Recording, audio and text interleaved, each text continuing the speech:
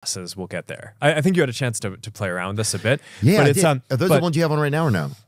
No, this is sort of, I mean, these are the ones that are available today. Right. These are like our AI glasses. So I mean, it's, you know, they're glasses. They can, you know, the main thing is they can, you can take photos or videos with them. I love just using them for listening to music and taking phone calls on them because your ears are open, right? So it doesn't obscure your ability to hear anything else. The audio quality is really good, right? Because it has a microphone, like it's a contact mic that's like basically in the nose pad. Audio quality is great. So when I'm like, you could be on a plane and take a phone call and like the other person on the other side can't even hear that you're on a plane. Like just like you can be in a wind tunnel and it's just like whatever. It's the sound quality is amazing.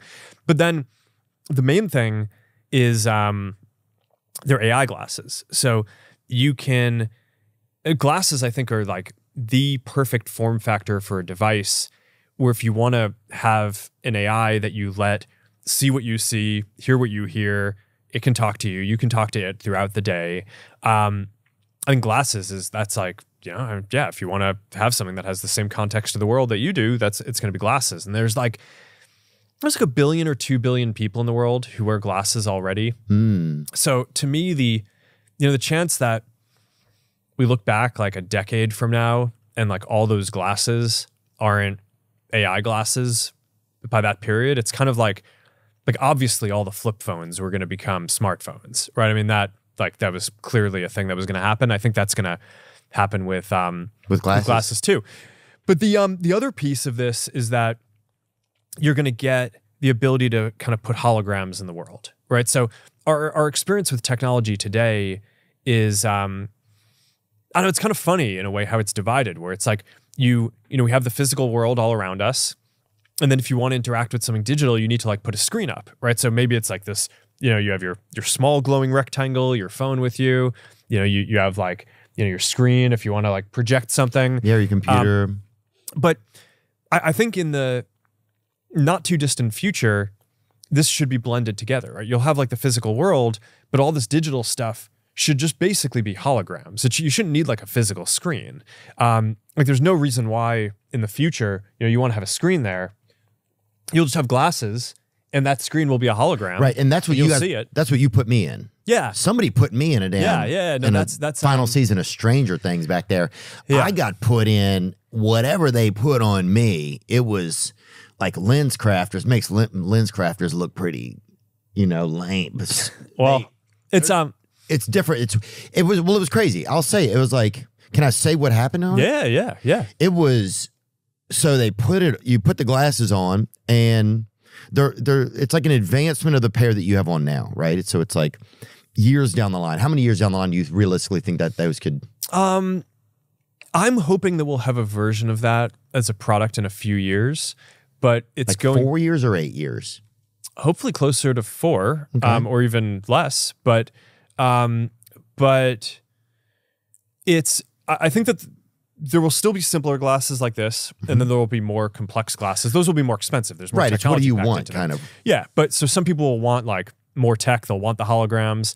Some people just want a simple experience where it's like, all right, I got the AI, I got the ability to listen to music and phone calls and do all that.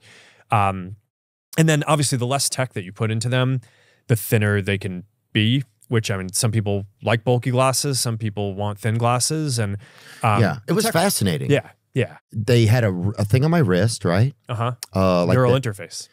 a neural interface? I mean, you could basically control the glasses with your mind through signals that you're sending from your brain to your hand. Yes, it was fascinating. It was like I could like touch different nodules that I needed to and stuff, or different nodes, or whatever it's called. I could look at certain things and that would highlight what it was. And it was like it was just a screen in midair. And I could walk around the side of the room and then come back and the screen would still be there, but it wasn't really there in real life. It was just there with the glasses on. Yeah, it's a hologram. Yes. And it was crazy, man. I don't know. And then I was like, well, my first thought was like, well, how do you just get people to adapt to this? Because people aren't just going to go from where we are right now to adapt. And then I realized, okay, there's different stair steps. There's like almost like when you got the first smartphone, like you're saying, and then in advance, or the first mobile phone, and then you have the first meta glasses, and then it advances and stuff like that. So it was fascinating. There was a part where me and another man who I just met him, and we played ping pong, and I believe it was an Asian guy, and I don't know if they did that on purpose or not, and I don't know if ping pong is Asian, but it's people think it is. And I started playing with this man back there, you know, and the table. Huh? Did you win? Dude, who knows? We're in the future. I don't know if they keep score. I think everybody gets a medal. No, you definitely keep score. Oh, you do? Yeah. And then in our future, not everyone gets a medal. Yeah, I like that. No, it's, are you not entertained? No, it's like, that's more, Oreo, fire up the grill. Yeah, no, it's. Loser burns. But no, we could play a game of, and it was not real. It was a ping pong table in front of us that was not real. It was like 3D ping pong. Yes. Too. Yeah. So it wasn't there. Someone could ride their bike through, like your dumb brother could ride his freaking bike. Like, dang it. Yeah. Ricky, bro, you freaking rode right through our net.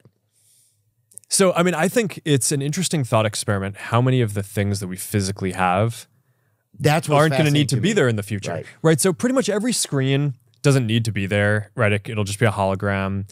Any media, any book that you're playing, any board game, any cards, those are, that'd be nice. Because one thing I hate is at the airport, all these TVs are on our, it's like everything is so loud now. It's like, can you just make it for you? Just turn it down. Why do we all have to experience this? Yeah, no, exactly. Painful noise sometimes. Yeah, it's like you're driving through a city and there's billboards and nothing is personalized. It's like how TV used to be, right? I mean, in the future, you know, now like all the stuff that you use on your phone, it's like you get exactly what you're interested in, and it's just a much higher quality experience. But there's all this physical stuff that just stuck, right, and is static. And yeah, I mean, everything I think is going to be able to.